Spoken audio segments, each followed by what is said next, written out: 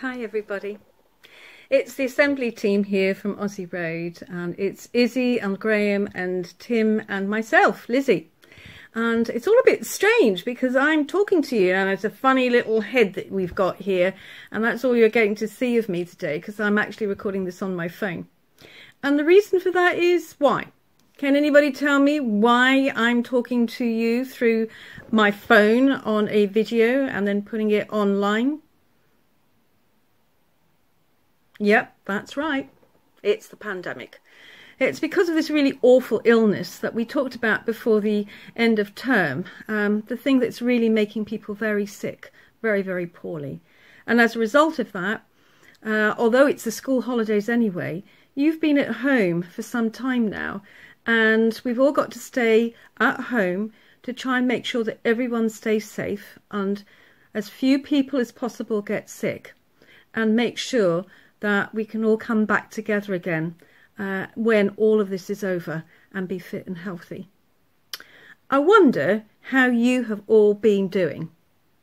Perhaps you'd just like to kind of shout out just where you are right now in your living room or in your bedroom or wherever you might be watching this and say thumbs up if actually you're doing okay at the moment. Thumbs down if you think, oh no, this is really awful, I'm struggling today. Or, yeah, it's okay. Got good bits and I got bad bits. Well, today we want to carry on and tell you that, number one, we really are thinking about you and we're caring for you and we really, really miss you. And we so look forward to seeing you again and doing our assemblies in person. Today, we want to continue the story, though, of the thing that's really important for Christians, and that's the continuing story of what Jesus did for us when he went to the cross. And today, we are exploring the story of Good Friday. Remember our assembly about Maundy Thursday. At Jesus' last meal with his friends, what did the bread and the wine mean?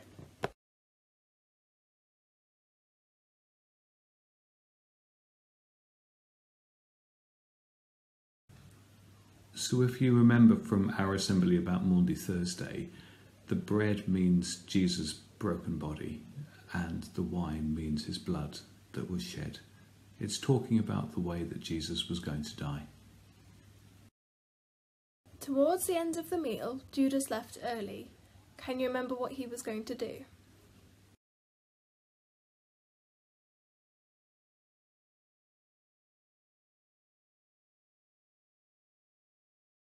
So if you remember, Judas, one of Jesus' closest friends, was going to betray him. He was going to be paid to show the authorities who Jesus was so that he could be arrested in silence at night with nobody watching. Late at night, in the Garden of Gethsemane, Judas came with some Jewish leaders who didn't like Jesus and some soldiers to arrest Jesus. They did not know what Jesus looked like, so Judas kissed Jesus on the cheek so the soldiers knew who to arrest. The rest of the disciples, Jesus' closest friends, ran away, and Jesus was left all alone and arrested. We are going to try to act out some of what happened next. Look out for when we ask you to be the crowd.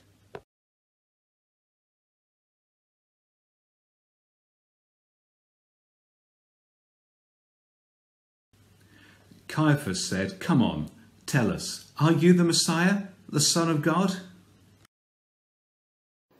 You have said so. Caiaphas ripped his clothes because he was so upset by what he heard.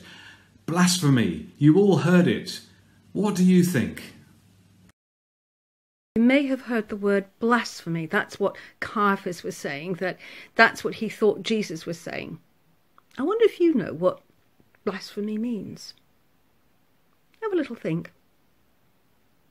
It actually means that you're saying that you're God, or maybe you're not showing respect for God at all. When they heard this, lots of the people all round said, "He's worthy of death." Terrible thing. Now, the rest of the Jewish leaders got all around him and they spat on him. They hit him from behind and said, "Come on, Messiah, prophesy who hit you." But they had one problem now. They wanted to put Jesus to death, but only the Roman governor could do that. So they took Jesus for another trial in front of Pontius Pilate. The Jewish leaders were in the room. They were saying terrible things about Jesus, but Jesus just ignored them and would not answer.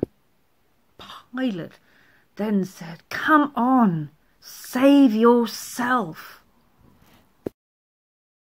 Are you the King of the Jews? You have said so. Can't you hear what they're saying about you? Say something to them. But Jesus remained silent. Now Pilate was amazed, and he didn't really know what to do. From his point of view, Jesus had done nothing wrong. But there was an angry crowd who was waiting for him to do something, and then he remembered that once a year, round about this time, the Roman governor usually released one Jewish prisoner to keep the Jewish people happy. Now, at this time, there was a prisoner called Barabbas, who was a violent man. So Pilate gave a crowd the choice. Which one do you want me to release? Barabbas, the violent man, or Jesus, who you call Messiah? But the Jewish leaders went around persuading the crowd to ask for Barabbas to be released, to have Jesus executed. So when Pilate asked, "Who do you want me to release?" everybody shouted, "Barabbas." I wonder whether you might try just shouting that at home, just pretending to be part of the crowd, just thinking that you're there right now at this moment and you're shouting, "Yes, Barabbas, Barabbas." You might want to join in. Barabbas, Barabbas. When then he asked everybody, "What do you want me to do with him?" They said, "Crucify him." Who do you want me to release? Jesus or Barabbas?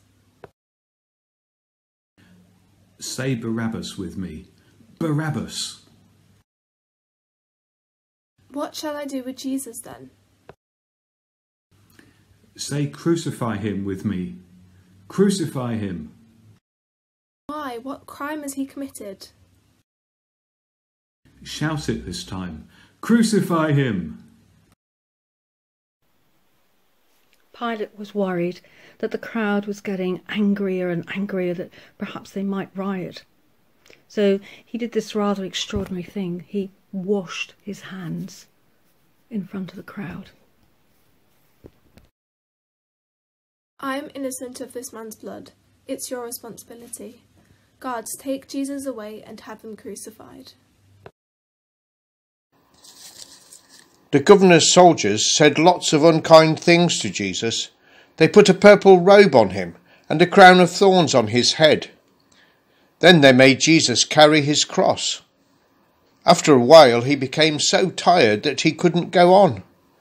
So the soldiers made a man called Simon, not Simon whom Jesus called Peter, carry the cross to a place called Golgotha, which means place of the skull. There they crucified Jesus with two other men. People shouted things at Jesus. He saved others, but he can't save himself.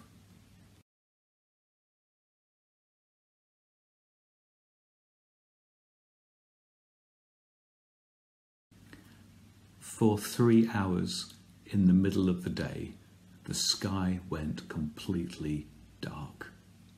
Before he died, Jesus prayed an amazing prayer. Father, forgive them, because they don't understand what they are doing.